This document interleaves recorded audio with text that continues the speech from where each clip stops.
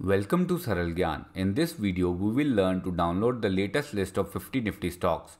No matter you are watching this video in 2022 or later, with this method, you will always have the latest Nifty 50 stocks list along with its sector and symbol. So watch the video till the very end.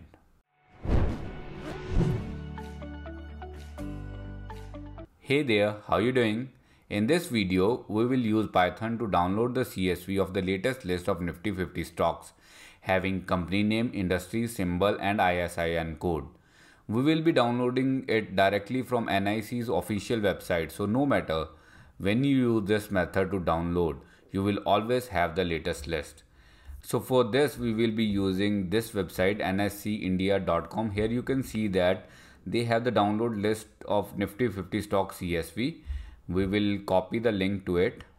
Then we will open a terminal and open Jupyter Notebook.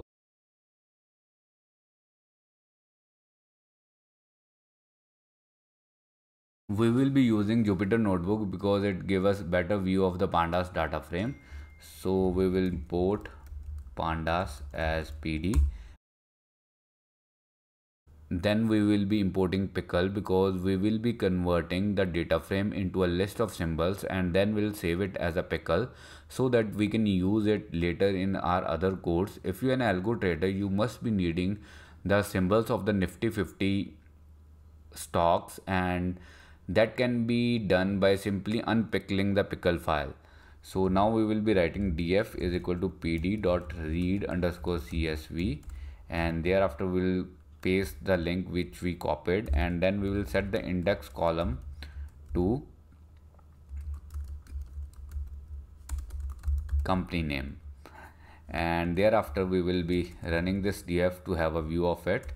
So here you can see that we got a df. Here we have the name of the company, its industry, its symbol, its series and its ISIN code. The benefit of using this method is that whensoever Nifty changes the list of the Nifty 50 stocks, it always updates it on this very list. So if you have this code, you can run it and you will always have the latest Nifty 50 list.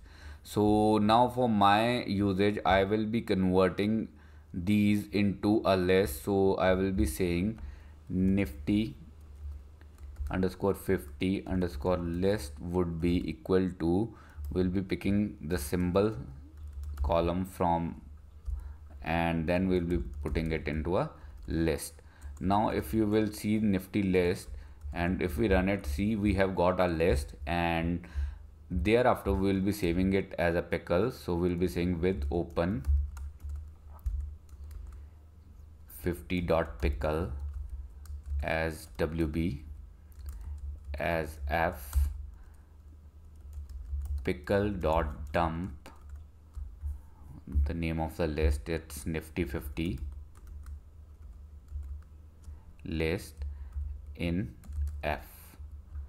What it does is it creates a pickle. See, we run it, and if we see the list of the files, now we have got a pickle. So whenever we need the list of our Nifty 50, we can just do with open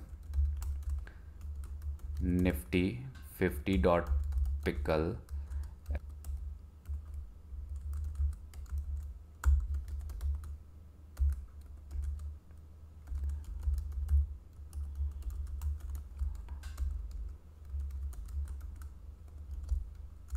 So here you can see that we have taken this list from the Nifty. Similarly, you can create the whole pickle of this data frame also if you want to and use it later. This is it for today's video. If you have found today's video as useful to you, please hit the like button and also subscribe to our channel for future videos. Thank you. Tada.